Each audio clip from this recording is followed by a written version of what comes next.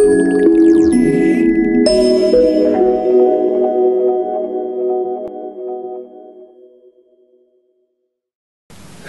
my name is Jeff Yelton. This is another episode in the series of What's in the Box from the Two-Way Radio Center. Today we're going to talk about the Motorola CLS 1110. Also the 1410. These are the two main radios in the CLS line from Motorola business two-way radios. There is a third radio, but it is not just a two-way radio. It's a two-way radio and a phone, and we're not going to talk about that. So we're going to talk about the two main radios, once again, the CLS 1110 and the 1410. They are basically the same radios. That's why I only have the CLS 1110 here with us. That's what I'm going to open the box on and show you what's inside of it. The 1410 would have basically the same products inside of the box. The difference between the two, the 1410 is a 4-channel radio. They're both 1-watt radios, which would give you a coverage of about 200,000 square feet up to about 15 stories. But the 1110 is a 1-channel radio. The 1410 is a 4-channel radio. In addition to that, there are two other main features that the 1410 has. It has something that is called Vibra Call Alert.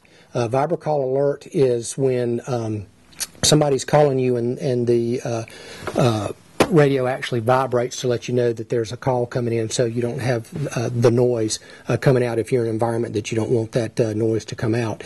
It also has something called advanced voice activation. In advanced voice activation, you actually have to have another accessory to go along with this, but what it does is it allows you to be able to speak without having to push the push to talk button to make you have the ability to communicate over the radio. So those are the main differences between the 1110 and the 1410. But other than that, what's in the box is pretty much exactly the same. So this is the box, and as I said, this is the CLS 1110 from Motorola. Motorola has the tag that they put on it that has the serial number and the model number on the side, and then you open it up. It's a clamshell box, and you open it up just like that, and right at the when you open it, you've got the the radio, and I'm going to set that aside and come back to it. And on the inside, we'll start off with the documentation. The first is the warranty and registration card, which you want to make sure that you fill out. And then you also have the user's guide for the radio. Very easy to understand, very easy to read. And I would suggest that you'd want to read through all of that because this radio has a lot of functionality on it to be such a small radio.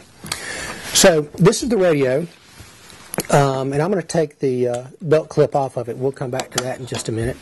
But this is the radio right here. The radio is very small. It's about 5.8 inches from top to bottom. It's about 2 inches width. And it's about 1.1 inches in depth, so it's a very small radio.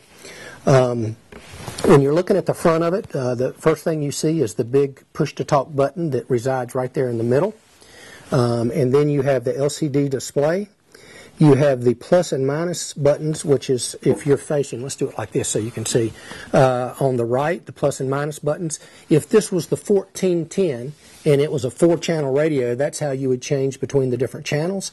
But since this is the 1110, then you use the plus and minus buttons to help program and change the different options that you have on the radio. This is the menu button. You have the monitor button.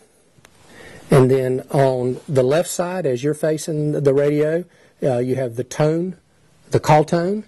On the 1110, you have 1 tone. On the 1410, you have 3 tones.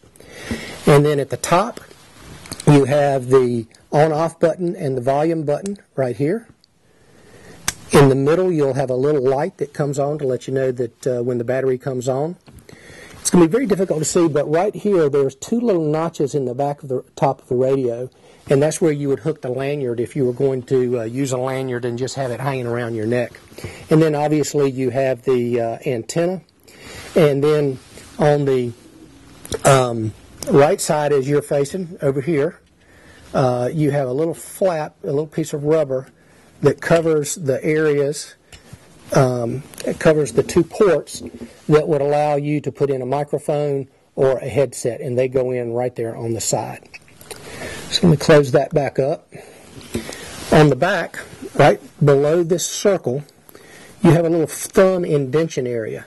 And if you just push down on that thumb indentation area and push back, the back cover of the radio comes off. And so what we'll do is we'll get the battery. This is a lithium-ion battery. When it's fully charged, you'll have about 12 hours of use with this radio. On the back of the radio, on the back of the battery, there are the gold contact points. You take those gold contact points, and when you're holding the radio up and down, there's some gold contacts in the back side of the radio. You just drop the battery in, push it like that, and the battery snaps in. You take the back plate, you lay it over the top. It's got just a little hook right there, and it's going to snap in there, and you've got the radio ready to go. And you can turn on the radio right here, and you can see the LED light at the top to tell you that the battery came on. I'm going to turn that back off so we don't use up the battery. You also have the belt clip. This is the belt clip. It's got a wide bottom and a fairly small top. It also has the belt clip that goes on the back. And then this holder actually has a revolving belt clip so that you can change the radio to whatever angle you want it on your body. You take the radio, the bottom side of the radio, and the bottom part, the wide part of the clip, you drop that in and you snap that on, and it is ready to go. Also in the box you have a charger. This is a single station charger. The radio also has an additional charger that is a multi-station charger that you can buy for this radio, but what comes in the box is this single station radio. In the large hole area is where the radio goes when you're charging it. Let me just take the belt clip off, and you can see that goes right there, goes in the radio. And then you also have a slot back on the back where you can charge an additional battery if you want to. You have a standard, or at least standard for the United States, 120 volt power cord. This is the power cord. It's got a round tip on the end of it.